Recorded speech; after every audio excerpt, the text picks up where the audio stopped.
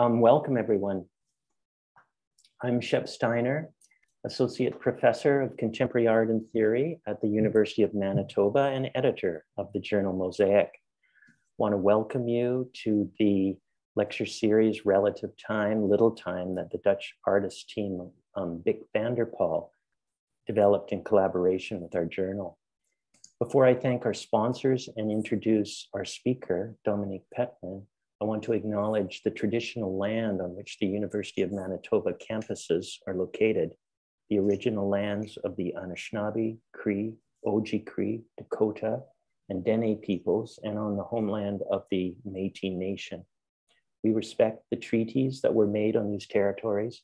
We acknowledge the harms and mistakes of the past, and we dedicate ourselves to move forward in partnership with Indigenous communities in the spirit of reconciliation and collaboration.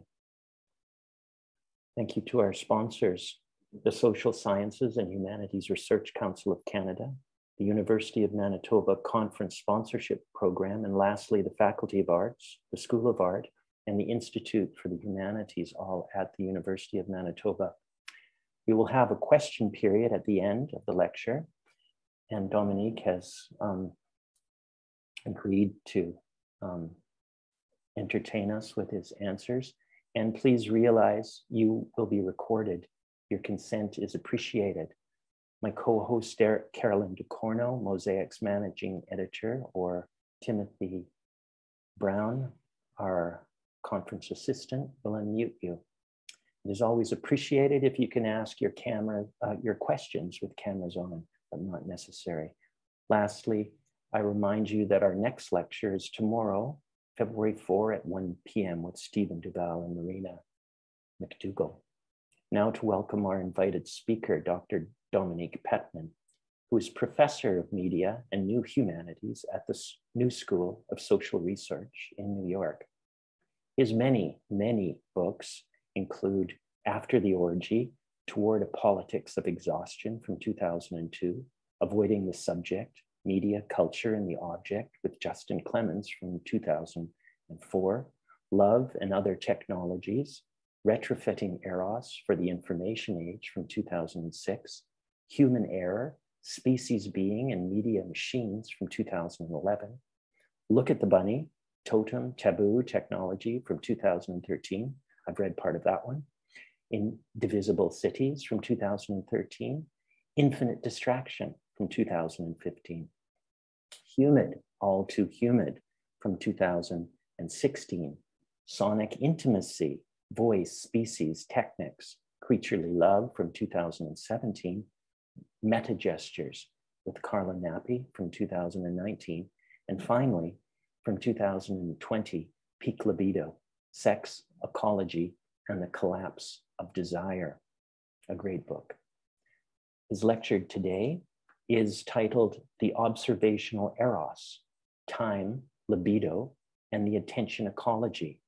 Please welcome Dr. Dominic Pettman.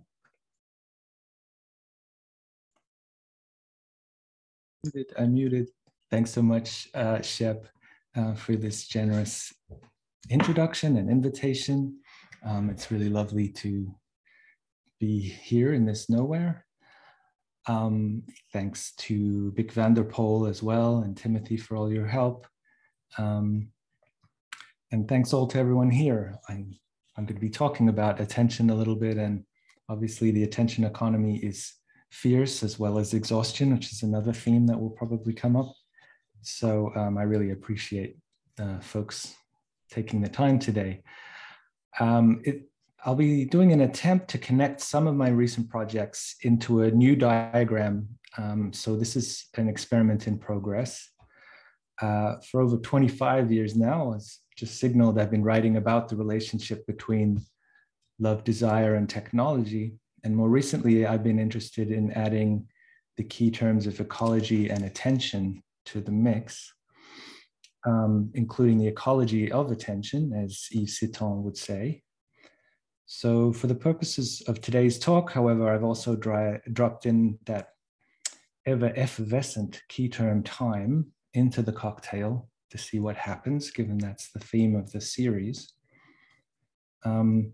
Part one, I will riff a little bit around peak libido, this concept I explore in my most recent book in relation to Jenny Odell's concept of observational eros. So if you are familiar with my book, apologies for if it's a few overfamiliar ideas mixed in here.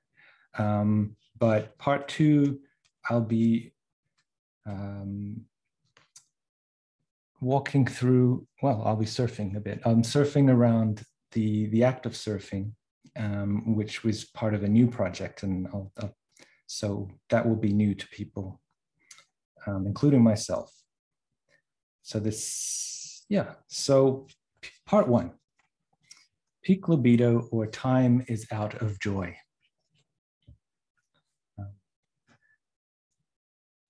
Love, and this is, I guess, apropos as we approach Valentine's Day. Love takes time to flourish, or it can arrive with a flash, seemingly fully formed. Certainly, it is difficult to know where to begin when it comes to romantic or erotic temporality, other than the conviction that desire makes the sense of time more urgent, more intense, more keenly felt. Indeed, Proust spent 3,000 pages demonstrating that the passion we call love is so entangled with the passage of time that its substance can hardly be considered distinct from it. An observation Joanna Newsom distilled into a lyrical couplet: love is not a symptom of time, but time is a symptom of loving.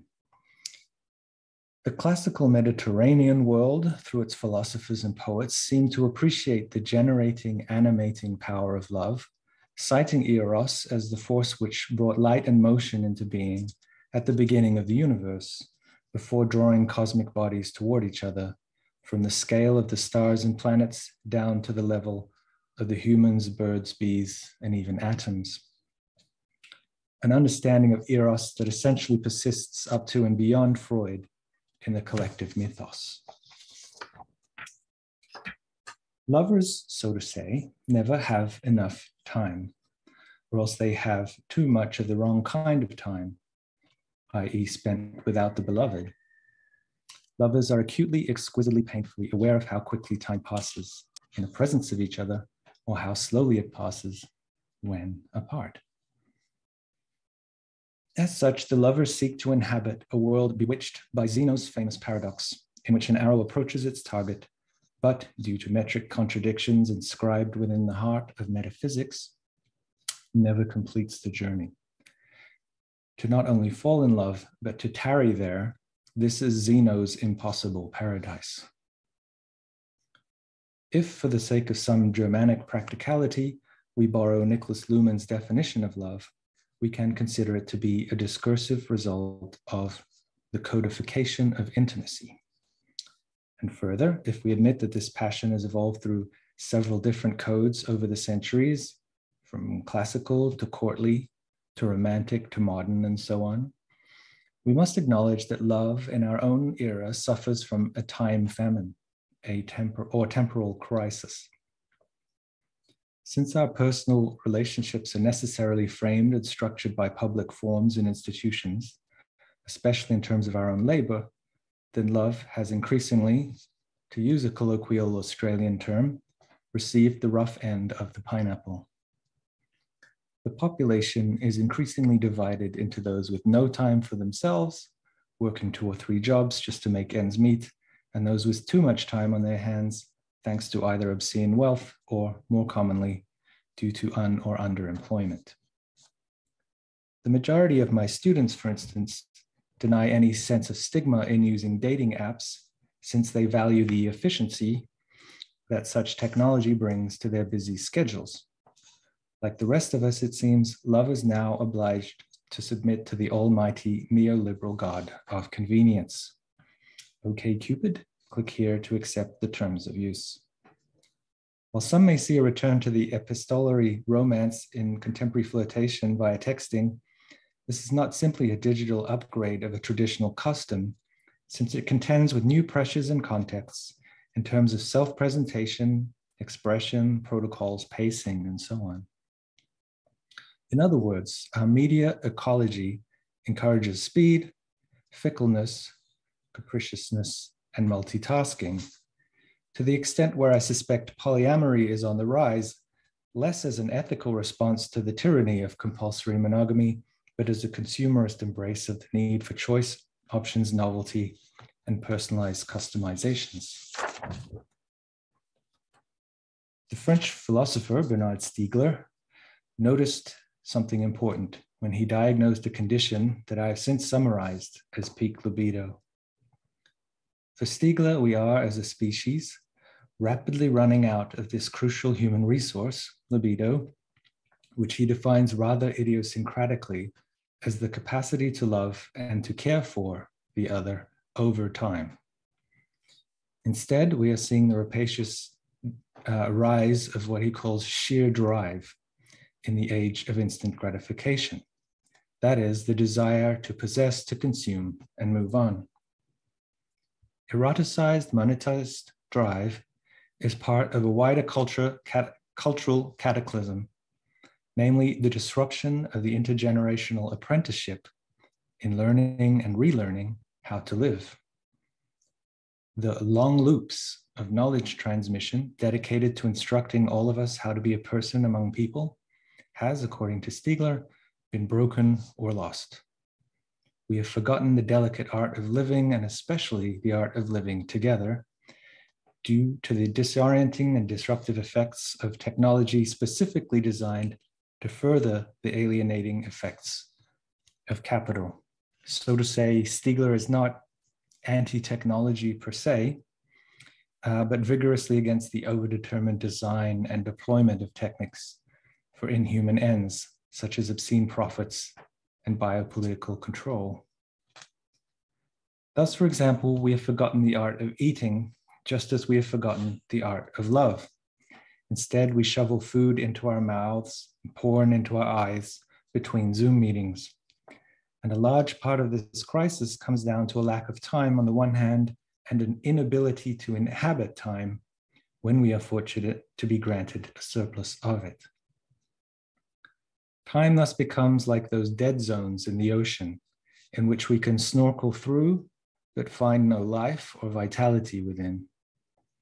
Instead, we try to fill it with Netflix, Twitter, or TikTok, the latter being a perfect name for an app which performs the magic trick of making time disappear.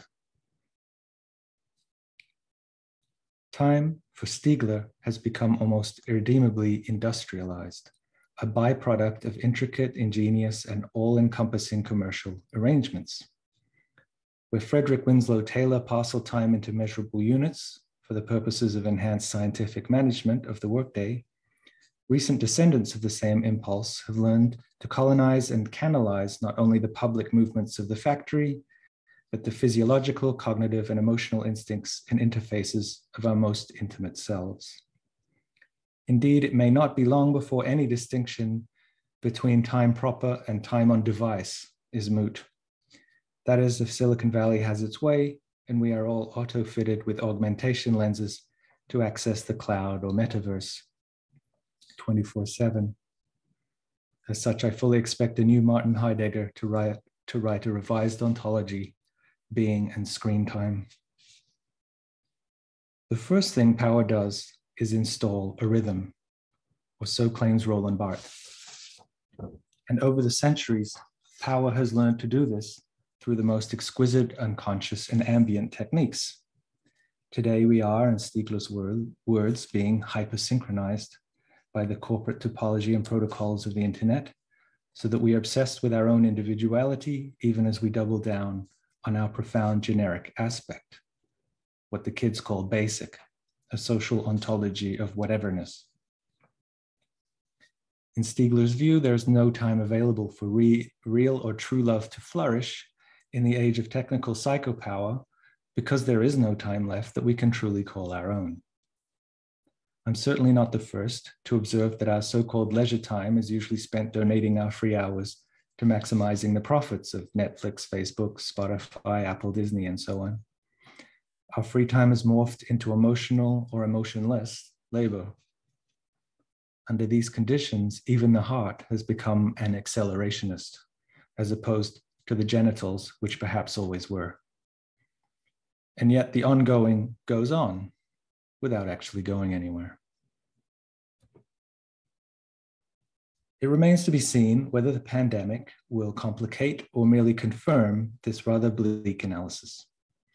Certainly, we are aware of a general sense that love or intimacy is even more remote, abstract, and difficult to access in the age of extended and now perhaps even chronic and voluntary lockdown. Sadly, nature doesn't seem to be healing despite the economic slowdown, and I suspect the same applies to the libido. We hoped for a Dionysian summer of joy in the middle of 2021 after the arrival of vaccinations. But apart from a few weeks, especially for the young and the reckless, it was not to be so. To be sure, it is still too early to really say how the pandemic will affect the collective libido in the longer term. For now, however, we can emphasize the obvious fact that sex and intimacy is increasingly mediated. Witness, for instance, the explosion of OnlyFans, a site in which people, especially young women, can sell subscriptions to their sexual capital online. At present, we are obliged to be patient and creative, making the most of the technologies to hand. It could indeed be a silver lining here, in terms of finding and fabricating new forms of intimacy, new types of courtship, new sublimations, in the interest of new pleasures a bit further down the line. Perhaps we won't take such an Amazon Prime approach to sex, where we expect satisfaction to be delivered to our doorstep within 24 hours. Indeed, for too long, we have dovetailed our desires with neoliberal imperatives, adapting a just-in-time delivery model for the libido.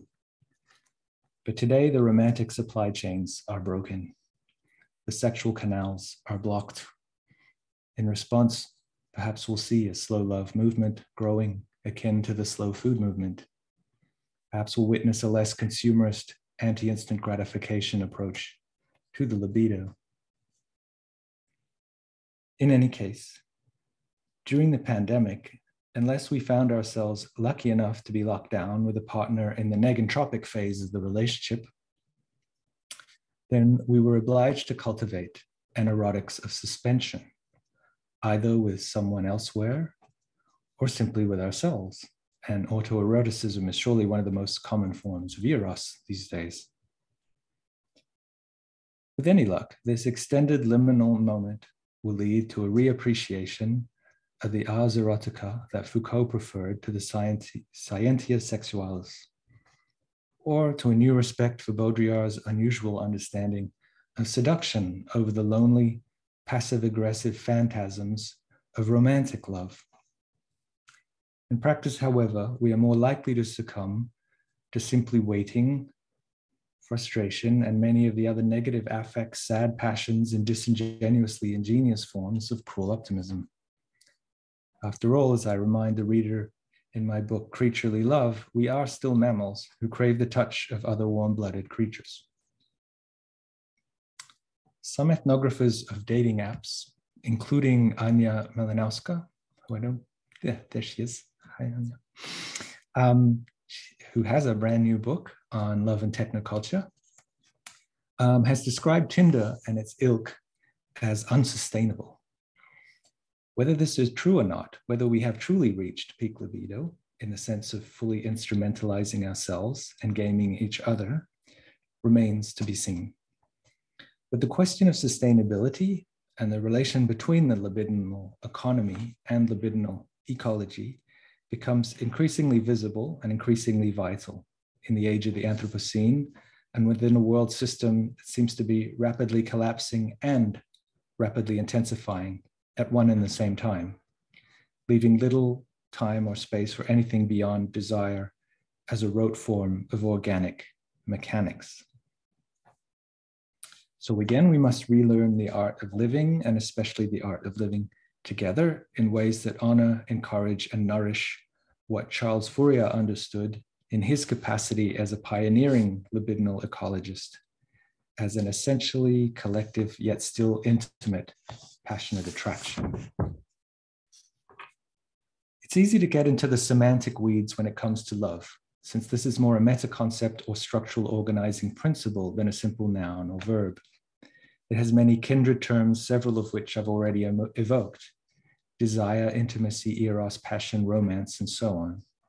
The Venn diagram around love is super complex, since we need to account for different histories, cultures, subcultures, traditions, time periods, and so on. Love is the ultimate palimpsest and the heaviest of floating signifiers, weighed down by centuries of expectations. Trojan horses, hypocrisies, misunderstandings, and disastrous blind dates. Nevertheless, today I'd like to offer one further synonym at the risk of breaking this remarkably resilient camel's back, and that term is attention. Certainly, there can be nothing approximating love if there is no close attention paid to the beloved. Love seems to command a monomaniacal form of attention, and vice versa. They are mutually sustaining for as long as Saturn himself decides enough is enough. Why did I put Saturn there? Interesting. For love dies and affection and habit takes its place, to quote obscure 90s pop band, the Golden Palominos. Do you know that one, Greg? Yeah, thought you might. But what if the part of the problem of peak libido is the relentless focus on the couple or intersubjectivity itself? What if eros has been so reduced and refined in our meta-romantic age that we have lost touch with the context and conditions that allow for the creation of love in the first place? Perhaps we've concentrated so much on libidinal economics that we have destroyed the libidinal ecology that sustains and nourishes it. In her popular and timely book, How to Do Nothing, Jenny Odell urges the reader to resist the attention economy. That is, she counsels opting out of the mobile mediascape that has turned us all into digital squirrels for a quieter, deeper, slower form of attention. A simple refusal motivates my argument, Odell writes. Refusal to believe that the present time and place and the people who are here with us are somehow not enough. Platforms such as Facebook and Instagram act like dams that capitalize on our natural interest in others and an ageless need for community, hijacking and frustrating our most innate desires and profiting from them. In other words, Odell is not really encouraging us to do nothing, since we already do too much of that, even as we scroll and click and post and like. Rather, she is reminding us that we would much prefer to do non-monetizable things like simply notice our surroundings, a radical act these days with nothing simple about it. Later in the book, Odell briefly introduces her notion of the observational eros, which she describes as a near paralyzing fascination with one subject of attention. Her first example is both literary and ecological, from Steinbeck's novella Cannery Row, where the narrator describes the patience and care involved in close observations of one's specimens. Quote, "When you collect marine animals, there are certain flatworms so delicate that they are almost impossible to capture whole, for they break and tatter under the touch.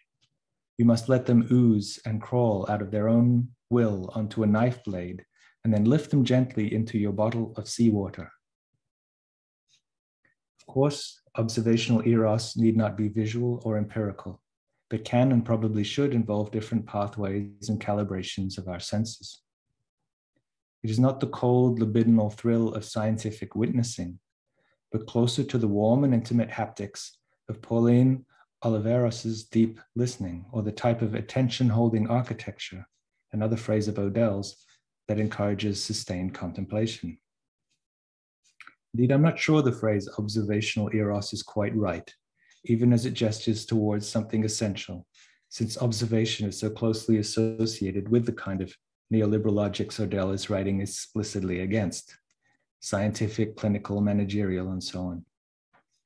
In its place, I would simply offer attentional eros, at least as a companion placeholder, until we can better name the kind of being with or existential care that we need to rediscover or recreate after the cataclysm of values that has begun with colonial modernity and accelerated beyond belief since the 1980s. So in the interest of promoting a new collective libidinal ecology, both intentional and attentional, I now turn to a specific, highly immersive and somewhat participatory instance of this attentional eros, namely surfing. So this is part 2 now, where I'm going to preview. I just finished a manuscript simply called Paying Attention. It's the first book where I just cannot even think of a pun. It's very paying attention, because that's all it is really. 30 portraits. So I've written 30 little sketches about different ways of paying attention, according to the premise that you are how you pay attention and what you pay attention to. So there's examples like the parent, the doctor, the hypochondriac, the journalist, the tin pusher, the ball boy, and even the surveillance camera, the self-driving car, the virus, etc. So I thought I would go for the surfer today because maybe because it seems one of the most obviously ecological.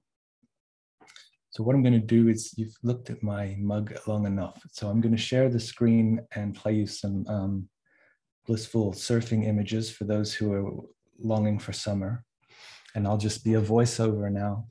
And hopefully just listening and not looking at me will help with the whole attentional process. So share screen, optimize for video clip. Okay, let me go away. Go away. There's nothing moving. Oh, I can go here. The surfer. Some water.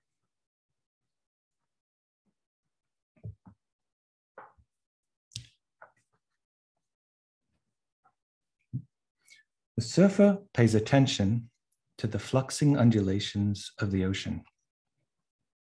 In doing so, her attention is not taken up with a single object, the ocean, but the specific way, sometimes chaotic, sometimes highly patterned, in which this great element refracts into a series of approaching waves, each distinct from the last. At a glance from the sand, the experienced surfer can glean a good sense of the tide, current, swell, and overall mood of Neptune's playground. It is not until she is in the sea itself, however, that she is really immersed in the liquid grain of the water, which can change at any moment. The surfer instinctively understands Heraclitus's famous statement that one can never step into the same stream twice. In her case, however, she lives with this flowing truism, with the infinitely more complex dynamics of the sea. The surfer thus watches the surface, sometimes churning, other times as smooth as glass, with the intense focus of a child, forever hopeful that the mood of Mother Ocean will be in harmony with the serious business of the day, play. We might even go so far as to say that the surfer turns the sober act of land surveying into a sport by adapting every cell of her body, every fiber of her being, to the far more treacherous topography of water. Here she guides her beloved surfboard, at such times an extension of herself, to glide over the lay of the land. In this altogether more challenging element, in which any given angle or orientation lasts a split second, she is in a heightened state of awareness, anticipating the shapes and curves to come. The skateboarder, by contrast, in an unconscious homage to the arc of evolution, brings the board onto terra firma, adds some wheels, and then surfs the frozen waves of concrete and steel. Beyond the immediacy of the oncoming breakers, the surfer must also clock the overall environment, including the weather, especially any approaching storms that might whip up the tide, other surfers, especially any aggressive or inexperienced interlopers, and other potentially hazardous elements, such as submerged rocks or coral. The main motivation, however, for leaving the security of the shore and paddling out towards the surf is to taste that almost religious feeling when things go well.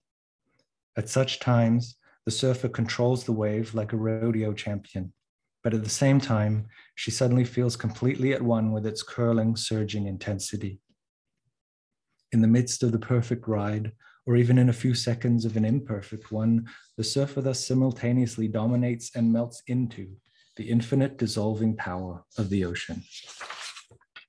It is a sensation at once clarifying and absolving, reinforcing and releasing, transcendent and deeply immanent. And it is one of the most addictive sensations one can experience.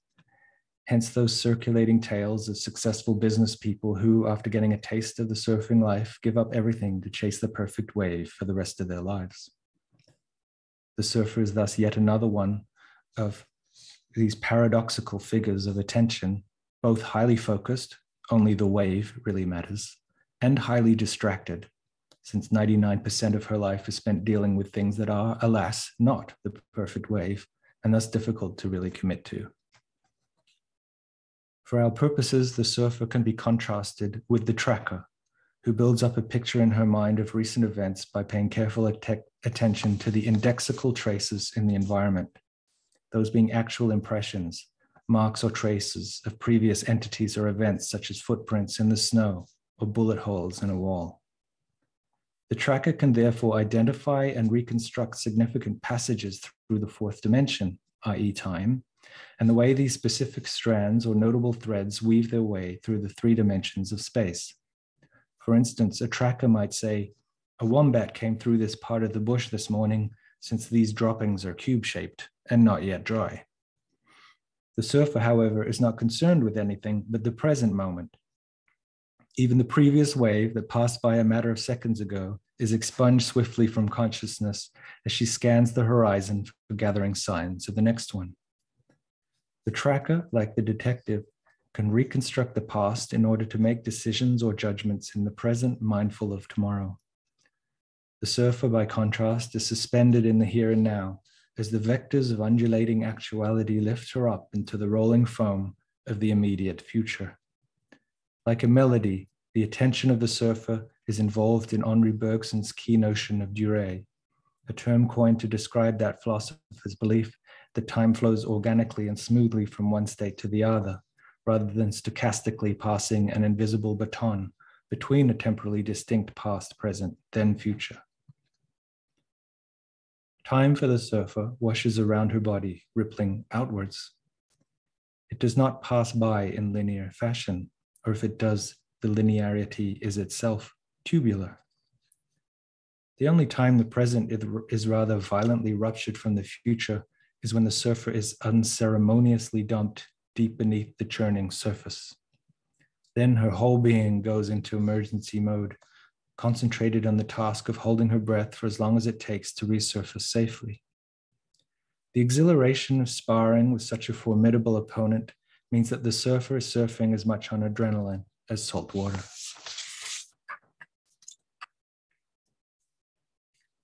Beyond the metaphysics of the thing, the surfer is a sociological, even anthropological type. She tends to represent a certain subculture, aesthetic, or lifestyle. The beach bum, the hippie, the dude or dudette. As such, she tends to favor the organic, the countercultural, the THC infused, and the patchouli scented. Or at least that's the popular stereotype. Her hair is dreadlocked from the salt, her clothes utilitarian and unpretentious, and her feet prefer to be unshod. When not actively surfing, she is waxing her board, talking to other surfers about undiscovered beaches, and thinking about how she can continue to tweak her life to maximize the chance of finding the perfect wave. Her attention ecology is thus an idealized alternative to the daily grind, a utopian option to opt out of the rat race.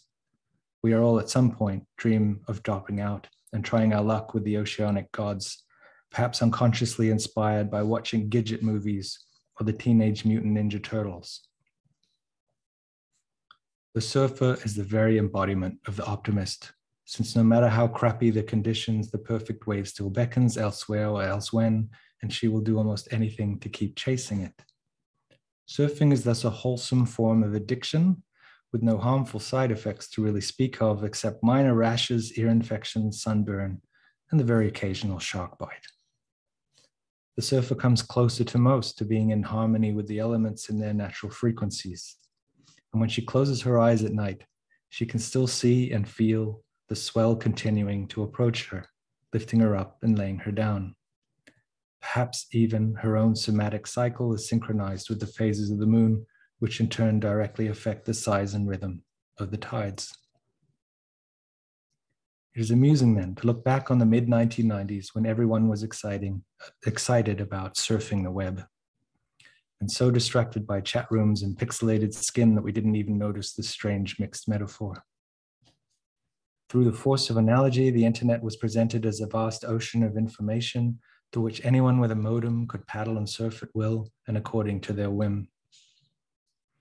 Indeed, one of the first internet browsers was called Netscape Navigator and branded itself with the logo of a ship's wheel. And while it's true that the first few years of being online could provide moments of serotonin or even adrenaline via the futuristic novelty of communicating with people in real time on the other side of the world, this type of surfing would, over time, deliver diminishing returns and lose its aquatic associations altogether. Still suggestive, however, is the fact that these two types of surfing are strongly connected in the popular mind with the idea of the California dream, where a successful Silicon Valley CEO can take a meeting barefoot on his Instagrammable veranda and then surf the waves in his state-of-the-art wetsuit before driving to his sports car to a business lunch in Santa Cruz. As Don DeLillo put it so well, Californians invented the idea of lifestyle, and this alone warrants their doom. Excuse me. The enduring appeal of surfing itself, or the figure of the surfer in popular culture, has its roots in the aforementioned quasi-religious aspect of the practice.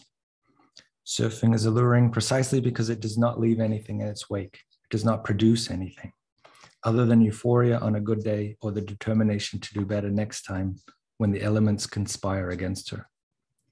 In his attempt to describe the indescribable, Immanuel Kant resorted to the experience one might have when facing a giant looming mountain in the Alps. The sublime, he argued, refuses to be put into words. We can only feel it in our own impotent insignificance.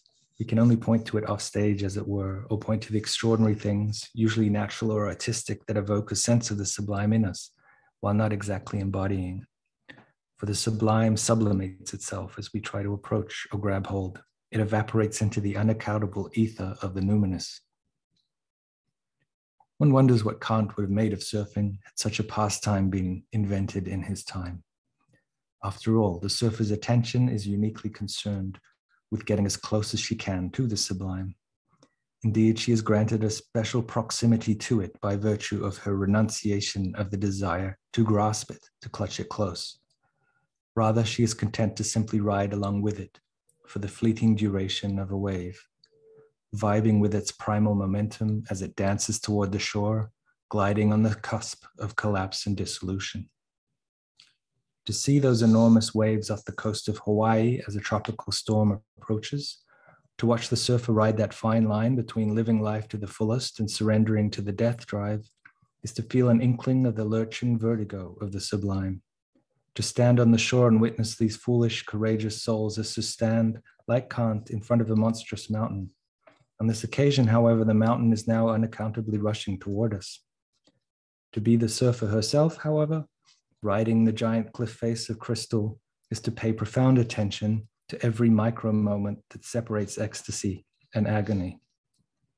And yet she's so imbricated in the moment that the experience feels less like a triumph or accomplishment than an absolute release or letting go, mentally, spiritually, even as every muscle tenses in the white knuckle struggle against catastrophe.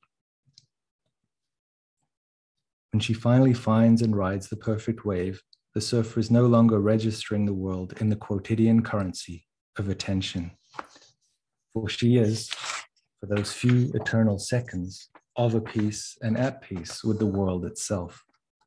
So deeply and fully present that there is no longer any distance, no more space of reflection from which to measure the quality or span of attention at all.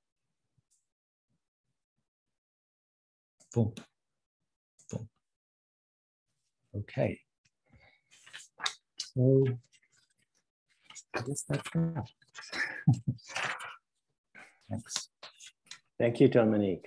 Wonderful. Beautiful, intimate, bleak, humorous, and warm. Thank you. Wow. I kind of realized that my penchant for watching surfing clips on Red Bull TV doesn't do it for me, but when you slow down those images, the body really feels the wave and the ecology far more that you were talking about. I hope so, yeah. Dominic has agreed to answer some questions.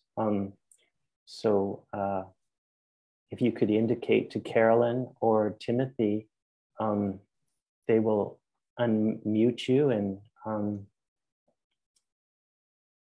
please, questions. Thank you again, Dominic.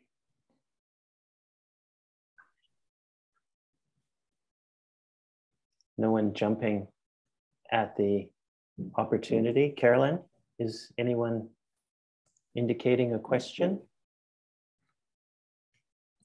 Not to me so far. I also take objections and suggestions. Lisbeth and Jos. Yeah. Well, it's maybe not really a question, but some sort of half-bred thought, I would say. And I started thinking about this when you were starting off your talk, which was really great, and also part 2 I really loved, really, really beautiful. I was thinking of a text that I have read, which dealt with the revolution in South Korea at the 1980s Gwangju uprising. And there's a text that describes, maybe in similar terms, the uprising with making a connection to time, love, and eros. Also stating, let's say, and that's also why I thought that your second part of the lecture was also really interesting, because there you have the surfing where the body is being lifted by the waves, no? And I sort of also was thinking with this kind of revolutionary force in mind, where the mass or where the body is being lifted by the mass of people that are with you in that same moment of caring for perhaps a change, no? And what I really thought about this kind of similarities is the temporarity of this movement. We cannot forever be in a revolution. We can also not forever be in the wave. No, there's this kind of ups and downs, literally. No, we have to let go and then grab ourselves again. And then I was thinking with regards to what you mentioned at some point, the industrialization of time to make time and love, therefore, also more and more efficient.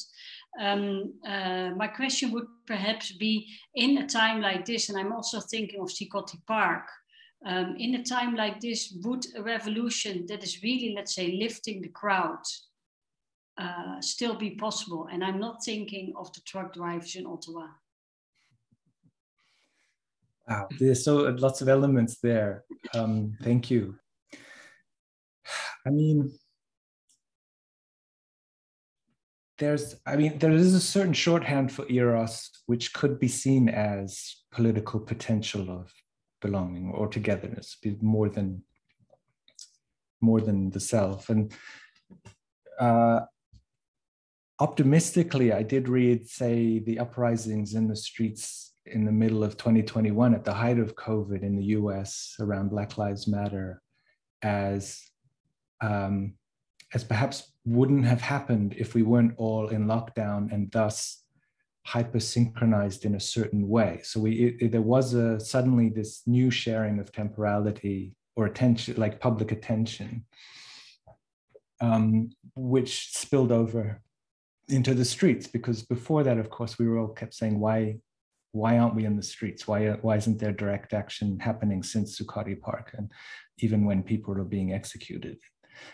So I don't think it was a coincidence that it finally boiled over in the middle of 2021. But of course, that's a different affect. It's not it wasn't eros in that sense. What you're making me think is the way that the wave or the revolution can't last. It's almost like it's an event. It makes me think Badiou needs to come up with another form of event beyond art or beyond love or beyond politics, or something that like you say, can extend, because surfing I don't think is just aesthetic. I don't think it's not revolutionary, but there's it's something vital and essential and interesting about it, even if it's just as a figure. So it doesn't have to be literalized. So it is this perfect wave motif that I had in the piece.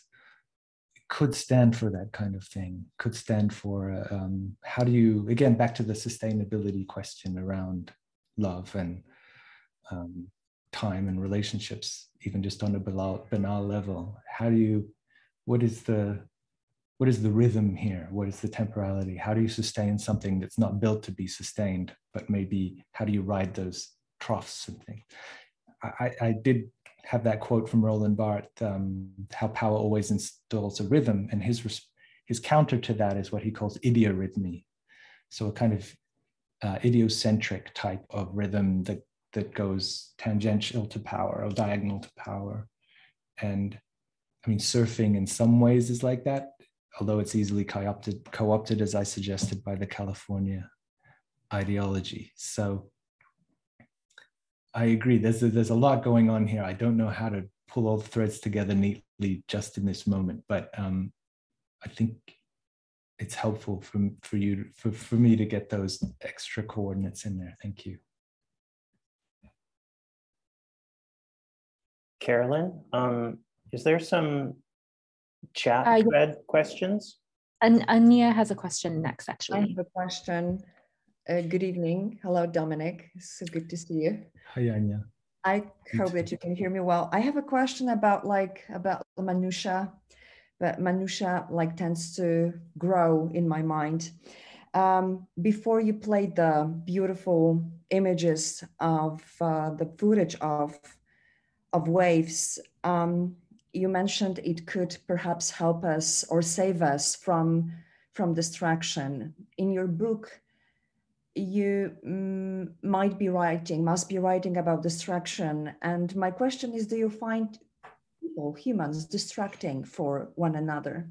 Because when you said about saving us from distraction, or helping us to focus better on your second part of your speech, you mentioned your face. So immediately I thought perhaps you write something about people being distracting for one another. My claim is that we find one another exhausting for love exchanges. That's why we tend to shun interhuman intimacy and just move forward to non-human intimacy. So could you answer this question in relation to your forthcoming book? I'm super curious. Yeah, no, thank you, Anya. It's funny, I just taught When the Machine Stops yesterday, the E.M. Forster short story, which is almost like an Edwardian matrix. And I wasn't ready for the students to feel upset that the machine was stopped, actually. They read the machine as comforting, amniotic was the term. And obviously this is a new kind of emergence of equating our isolation, equating our alienation with a kind of comfortable numbness. Actually, Steve's here. I know you've talked about that, how you've made peace with a certain kind of matrix type existence. You might want to chime in. But so it's hard because you don't want to be normative and moralistic about, oh, you're just at home. You don't have enough social commerce, and that's just bad to core, because obviously there's such a thing as too much attention. Anyone who's had a stalker is like, there's such a thing as too much attention. So it's not attention good, distraction bad, which is part of the infinite distraction argument. But finding the right, well, with everything, right? It's about finding the right balance. So it's like knowing when distraction, you know, is helpful, useful, even pleasant, and when kind of like with surfing, you're not always surfing, but if you have 1 hour a day, this is why people meditate, obviously, and or their equivalents. It's like, how do you genuinely pay attention to attention itself? That meta level is what's important, because that's how you build certain muscles of those muscles that push against what Heidegger called the forgetting of being, right? So I think there's too much, we do forget being too easily, and we like forgetting being because being hurts and is exhausting. So we certainly do, we seem to be moving historically into this preference for mediated intimacies, non-human intimacies. And I'm the last to say that's bad and we should get back to organic human love, obviously. But I do, we don't want to throw out, that's not the right metaphor, but we do, I think we don't want to reboot completely. I think there are certain practices, even just being in a band together in the same room is a form of eros, right? You're playing music together, and that type of resonance machine is different and kind of more sustaining than if you're just always in the bedroom with your sequencer or whatever, making beats. So it's not about one's bad or the other, but about that, thinking of it as an ecology and treating it ecologically, which includes things like balance, homeostasis, various cycles, you know, that takes time into account so that you have certain moments of release and tension and all of that. I was thinking, you know, about the surfer's bliss, if I may like ask a follow-up question, that, you know, it's like to have like comfort of attention, like, or just kind of, you know, the balance between distraction, attention. It's, this dynamic is like, you know, almost like rendering onto Caesar's what Caesar, onto Caesar what Caesar's, because like, you know, the surfer, he needs to like, you know, leave the beach and go back to the corporate context, maybe to just kind of then be able to earn money for the luxury of surfing. I was thinking, yes. So right. Yeah, just trying to be provocative here. Yeah. Would you say, is it like a new luxury? Is it like an economy of? Oh, you mean of this praxis, this type of practice? Yeah. I mean, I think I did signal that at the beginning, this huge disconnect between those who have the luxury of time and those who don't. Yeah. But that's one of the unsustainable things about the age. And so I don't think, obviously you don't need money to practice it. You can gather in groups and watch a show or create something. But the conditions are such that it's, especially since COVID, and especially in the US, where there's absolutely no sense of arts funding or you know, things like that, that it's particularly difficult. So I think back to revolution, maybe like that, how long can this go on where people are so disoriented, so alienated from anything vital that they just stop? And so that's almost the way the great resignation is being framed. All these people quitting their jobs is like realizing that there is more to life than a less than minimum wage existence. But there's also the sense that it's obviously much easier for affluent people to be ludic and do all these things that we think the rest of the planet should be enjoying. Thank you so much. Beautiful talk. Thank you.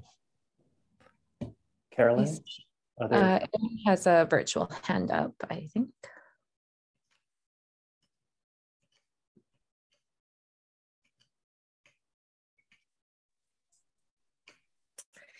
Thank you, Dominic. That was so beautiful. Thank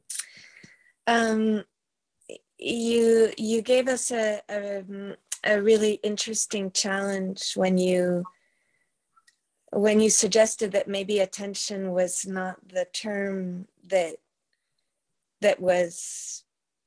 you weren't sure what kind of language would frame this work. And I was thinking when you were speaking about the difference between a kind of focal attention and a kind of, you could say, I don't know, I don't want to say distributed because it has history, but, you know, I'm thinking of an attention that is not focal. And I think in the surfer example, that wouldn't, at least it would carry between those two modes of attention. You have a kind of peripheral attention that is very alive, and then you have a focal attention as well that has to do with maintaining your direction or whatever. And the reason I'm thinking about that is that as somebody who's been always very concerned and engaged with neurodiversity, focal attention is not the most typical form of attention in my surrounds. And I've heard, and I guess what I'm wanting to think or to hear from you is, in your examples, did you find that you were that the term attention was a struggle? And I guess the reason I'm asking is that a lot of the folks that I work with have been accused their whole life of having a troubled mode of attention, of not living up to attention in the proper ways, of attending wrong, of being attuned to the wrong things, and so on. So anyway, I was just curious how that played out in your work. Yes, thanks, Erin. Yes, it's even the term distraction is heavily loaded, because if we accuse someone of being distracted, it just means often they're paying attention to something else or something we don't want them to. So they're two sides of the same coin in many ways. Also, the distinction between focal and maybe less focal attention could be something, also correlates to like a kind of cognitive attention. Not necessarily, but they could be just, you know, focusing on your studies or whatever, versus the multisensual one of surfing, where often you have to defocus in order to do it well. But in terms of not neurotypical folks who are being given all sorts of clinical names, I don't know if you know Pooja Rangan's work. She has a lovely book on some of this, on different ways of presenting that sensorium as a mode of attention.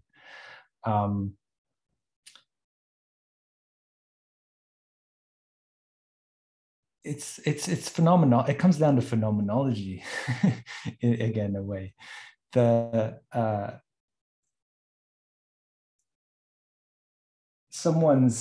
We can't assume what another person's Umwelt is. And that's why even when there's always mediation between us, because you can't, I'm not telling you anything you don't know, but even direct conversation could be, one of my students is heavily synesthesiac at the moment. So like I'll be just saying something and colors are flying at her, or, you know,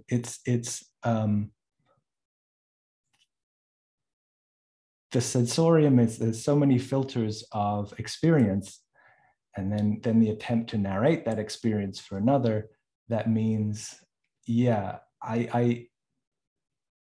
any form of, it's like a game of telephone, any form of sharing, being with. So the being with, and that's what makes it interesting, because if we all were just a Borg and hooked up to the same nervous system, there'd be no art, there'd be no conversation, there'd be no agreement or disagreement. So I think it's, we're only just starting to really honor and promote and encourage the type of Umwelt sharing that doesn't fit these very strict grids that have to do with discipline and to do with self-management or self-expression according to overdetermined codes. So the example Pooja gives are documentaries by people who've been diagnosed as autistic. So what does it mean to give a voice to somebody who doesn't want to give your own self a voice when you're not really talking about literally the larynx, but about like trying to represent, I guess the loaded word, but trying to represent your own Umwelt in a way that makes some kind of sense. It's a translation exercise in many ways. And that's part of the vital thing of being alive. It not just between humans, but between creatures, between machines and people. That's where the interest lies. So thank you. And I see Wanda has a virtual raised hand as well, so I'll unmute you. Okay. Yes, Dominic, thank you. Thank you for this wonderful talk. And I actually would like to come back. Yeah, sorry. It more connects to the previous question. I want to come back to the footage of the wave, the surfer. And I have to say that I was actually pretty disturbed by it. So you put it on as a distraction. And indeed, at the very beginning, I was mesmerized and it worked. But then the longer it went on, I start thinking, yeah, but this is not about the wave. This is not about the surfer. We have a camera here. Where is the camera? What is the technology, the video technology doing? We need waterproof cameras. The beauty of, capturing the eye of the wave. So the camera eye with the eye of the wave. So I started looking at all these things, and maybe that connects somehow to this wonderful notion that you didn't really develop, but I'm more interested in, is love as a palimpsest, where, of course, I think it's also about all these different layers of technology. And I was wondering if we can have a relation, for instance, with elements of nature, which would be the surfer with the wave, where there is no technology, or not, technology even in low-tech sense of, mediation, as you mentioned, like language and so on. So, and I've also seen this somehow also connects back to, the pandemic. I've seen so many people going back to nature, or this need to go back to nature, this love for nature, for trees, people embracing trees and so on. So all different things. I don't know if they're connected, but it's really this, is there a way we can do without technology? And would that be a solution to the problem that you are raising here? So you're almost talking about the paradox of the reason nature looks so gorgeous in those images is because they're so technological. They're so mediated in a way. Yes, but no, I think it's more like when you, of course, you were trying to evoke the relation between the surfer and the wave, right? Which is, I would say, it's a relationship, a very direct relationship where, there would ideally be no technology. Of course, you have to board, you have a lot of equipment, but it would be like a direct, like nature, human body relationship. But while watching the footage, I could not get into that mood, or I got kind of it kind of from- disrupted. So at first it worked, but then it got disrupted, but also probably of the Zoom delay and the footage stopped. And I got so aware of the technology, of the video technology, of the Zoom technology, that it didn't work anymore, you know? So that's what was the disruption, I would say, or there's a footnote I didn't read, which was about the erotics of surfing.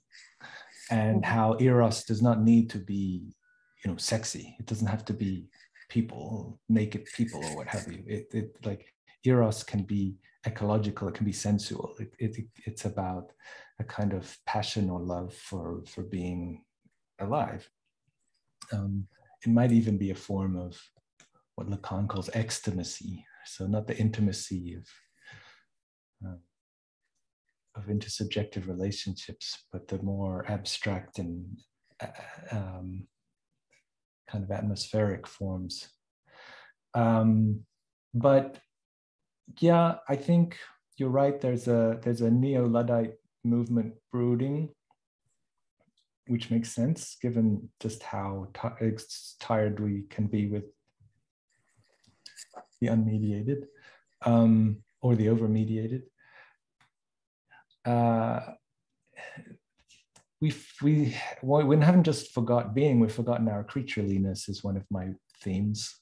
Is that, again, I mentioned how we're mammals, and touch is so important for mood and like all sorts of hormones. And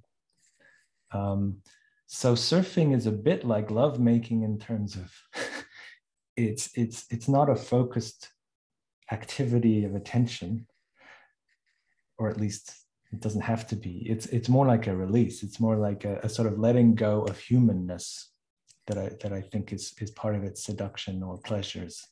Like when you're surfing, you become almost elemental. You sort of become the board, and human concerns are let go of. Just as good lovemaking can have an analog to that. It's less a kind of performance or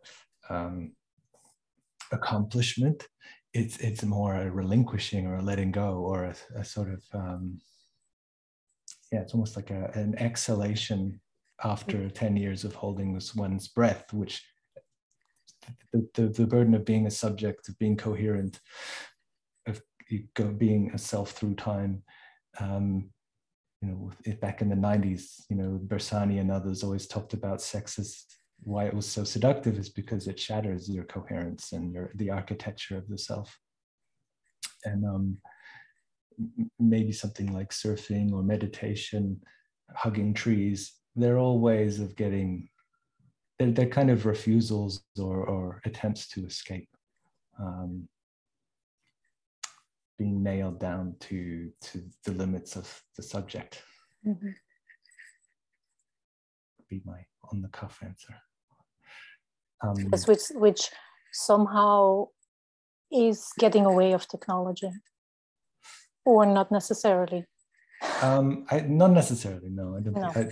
I think, you know, some of the like musical instruments, and there are other ways to use technology to bring these states into being. Drugs, you know, it's not an anti-technology thing, but it's an anti. Maybe it's an anti. No, I don't want to even go there. But it's about looking at all the elements and making sort of holistic decisions about the ecology of the experience. Like who's being included, why, who's not, why, how, all those kind of questions. Just to sort of, it's just a plea to kind of expand to not think in terms of just libidinal economy like we used to, but to, like a lot of people these days, reminding ourselves, like Guattari, that there's different ecologies. There's the ecology of the self, of the society, of the world, and being mindful of all of those at the same time might give us better perspectives, because we get caught in our own psychological self-labelings or our status as social subjects, or then just suddenly get overwhelmed as sort of the victor, like a pawn in the massive systems like climate change. There's got to be somewhere in between those where we can navigate a bit more, with a bit more I don't know, confidence, panache, or less angst anyway, where we can feel like citizens of the world without, or citizens of the planet without being either overwhelmed or grief-stricken, or on the other hand, narcissistic and anthropocentric and megalomaniacal. No, you're trying to be optimistic, right? Always, a little bit. A little bit. Thank you. Wonderful. Actually, not always. I'm often accused of being the Adorno in the room, but today I'm feeling like I might as well. Are there any other? Oh yeah, we do have quite a few questions in the chat, actually, if you would be willing to entertain a couple of them, Dominic. Sure. All right, the first. I haven't been looking, sorry. The first one from Shannon on whether the other 29 portraits in the book constitute a typology of forms of attention. Thanks, Shannon. Let me quickly try and bring it up to remind myself. Documents, manuscripts, paying attention. A typology or topology? I guess. Or a typology of forms of attention. It is, they're figures that I felt crystallized or embodied particularly, I don't know, revealing or suggestive or typical types of attention, almost allegorical. So I've got here, yes, the parent, the doctor, the hypochondriac, the detective, and the lovers, and they're also designed to be talking to each other. So often, like a jealous lover can suddenly act much more like a detective than a generous lover, for instance. So it's an attempt to show, again, it's a very complex Venn diagram where a fan is also a lover, is also a detective. To what extent is a gourmand also a student or a voyeur? So they're a bit like chess pieces in that they represent a certain type of attention, but it's also, again, this attempt to see it ecologically as one day, even a doctor can be a hypochondriac, right? So it's not about these are certain, like people are completely saturated by their single lens, but that you could be a factory worker and an influencer in your spare time. So the typology is somewhat contingent, just examples I thought would be the most fun to explore. Like, I don't know anything about being a tin pusher, for instance, like the helping land airplanes. But to me, I chose that because it's the most focused you can be, right? Your brain really is, talk about focal attention. You're landing planes at JFK every few seconds. Versus, say, the masseur, where it's much more sensual and you're paying attention to someone else's body almost like a human map. And you find out where their traumas are by feel, or their, you can almost make a portrait of somebody's life just by giving them a massage. So that was the idea behind it. It was inspired partly by a book that's inspired me before, Flusser's Gestures, where he goes through a list of a typology of gestures. So this is the same spirit is in this book. So interestingly, it's been harder to place because it's a bit more playful, I suppose, and not, it's sort of neither fish nor fowl. It's not academic, but it's also not just purely literary. So it's going to be interesting to see where it ends up, because it's, people still like these clear categories, no matter the, especially when it comes to selling books.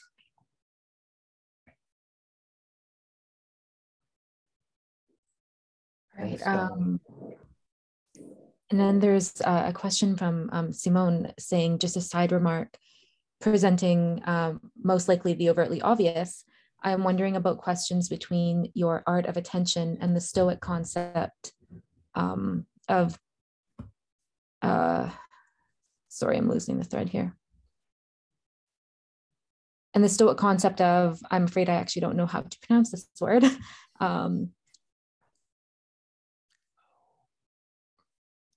Prosos and Hedos, and subsequently, for instance, Adam Roberts, the side view, interest in ascesis as the art of directing your attention and perception. Is Simone still here? I'm afraid she had to leave. I can send you. Yeah, I can send because you. I was going to say I might need some help in contextualizing that, because I'm blinded by science there. I'm not as familiar with those, with that. Yeah, perhaps I can have a follow up with Simone through email or something. Great. Maybe I could interject. I think it's from Oliver Botar. Could you distinguish between mediated attention and unmediated attention? Is it a different type of attention? Is it a different practice? You mentioned Pauline Oliveros, whose musical practice is rooted in part in the Zen Buddhist practice of deep attention to one's surroundings. But if I'm immersed in a movie on Netflix, isn't that a similar kind of total attention? It's kind of circling around some of the ideas you've talked about, but unmediated, mediated. Yeah, again, I'm not just saying mediated bad, unmediated good. Absolutely not. And yes, you could be you could be watching a pretty mediocre sunset from in somewhere in the middle of nowhere, and wouldn't be nearly as impressive as an IMAX experience about the cosmos. So, but I think there are, I mean, it's just, I just think it's important to register the degrees of and the levels of. There's a group that I talk about in the introduction to actually it's how Shep and I first met, the birds. The Order of the Third Bird are a global group committed to sustaining collective acts of attention in person. This is, and they've been trying to replicate it through Zoom since COVID, but it's just a different quality of, it's different if you're all in a room together paying attention to the same object without speaking, which is one of their practices. That's a different experience to everyone being on Zoom looking at the same photo, obviously. So it's more about paying attention to the affordances of any occasion or environment, and what they allow and what they don't, and what they foreclose and what they encourage, than making good, bad judgments. It's about, again, I mean, I'm sure if I became an actual surfer, I would crave, Netflix or something. I would crave recorded music and mediated pleasures. So it's some would probably just love living the authentic life of a nomad monad out in nature. But that's the whole point of the Anthropocene, right? Is that nature is. I agree with Timothy Morton to the extent that we should be talking more in terms of ecology than nature these days, given how much you can go to the bottom of the ocean and find plastics and everything. So it's not either or, obviously, these days. But and as we were also suggesting, you could be still even in the same room with someone. It doesn't mean it's not mediated by social conventions and protocols and assumptions and brain wiring and chemicals and moods. And so everything is always mediated when it comes to humans, especially because we're so neurotic and have so many grids of perception that we've both been born with and learn later. So I think it's more a how than a why question for me. Thanks, Dominic. I guess kind of it's of an at least equal status or value in this sense. I think I learned that from you. I might even not be so irritated when my daughter has her Instagram on because there must be some kind of attentional positivity in that, in spite of the corporate interests and it's like maybe, right? What do you think? Or is that going too far? Well, I do. I mean, I am sympathetic with the critiques of, especially, Silicon Valley, because they've weaponized attention and they're so good at making it addictive that's why I think we need these other forms. It's not to say unmediated, but like taking a bit more control over, because, the like button and the notification buttons, they figured it out neurologically what triggers us and things. So it's a pretty deep, sophisticated hijacking of our minds. So I do think that we need to unprogram that quite a bit. Even just the scrolling, the genius of the scroll, the haptics of it is too seductive. I do think that. So it's not like I'm taking out any critique, but I find it myself, I make a living critiquing social media. I spend 10 hours a day on social media. So I don't know. It's, what can I say? They're very good at what they do, but also they are taking advantage of things that are vital to us, like, exchange and sharing and being together. So. Dominic, I think we've reached our attention span. We've taken so much of your time, and very generous of you to speak with us so long. Thank you very much. I appreciate everyone listening and being here, and thanks so much.